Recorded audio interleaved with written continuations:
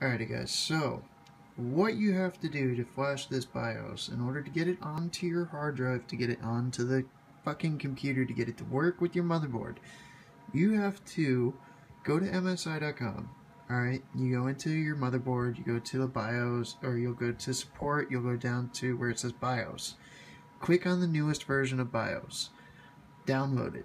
You're going to open up the folder that basically says, whatever the code is, it comes up with a code. You're going to open up the folder, open up the other folder, then you're going to see 3 files. Copy and paste all 3 files to your C drive. Okay?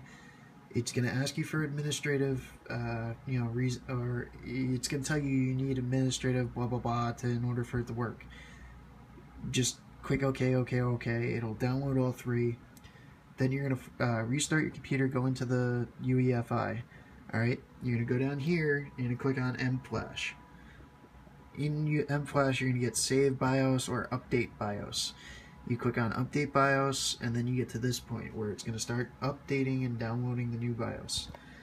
Thankfully, it fucking worked this time.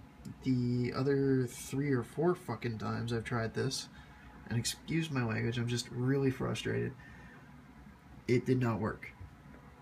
I tried to do it by the USB. The USB was not working whatsoever. It basically has gone to the point of where it started to install the Windows updates that were causing the driver issue with the USB drives. So now, hopefully, it installed the flash of the BIOS.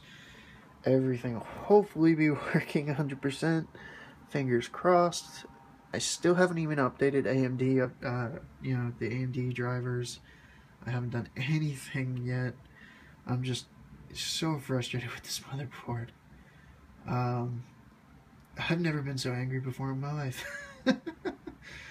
Oh, and I'm a very patient person. I really am a very patient person. I don't mind installing these things. I don't mind doing these things, but this is the one thing that pissed me off more than anything, just because I had the computer running perfect.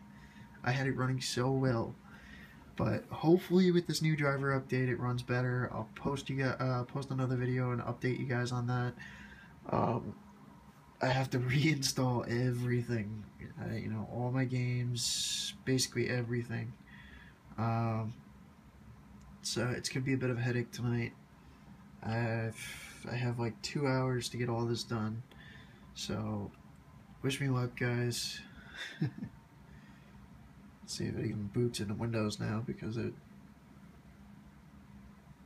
was giving me a problem before. It's just so frustrating. I hate having a computer that was working perfectly fine and then having it go to just not working at all. It's just beyond frustrating when you build such like a beastly computer and it was working perfectly, and then all of a sudden it's just like, no, I don't feel like working today. But anyway, hopefully I got this figured out. Hopefully it updated correctly. I'm going to install all the drivers, get everything working right, and I'll update you guys when I get it done. Have a good one.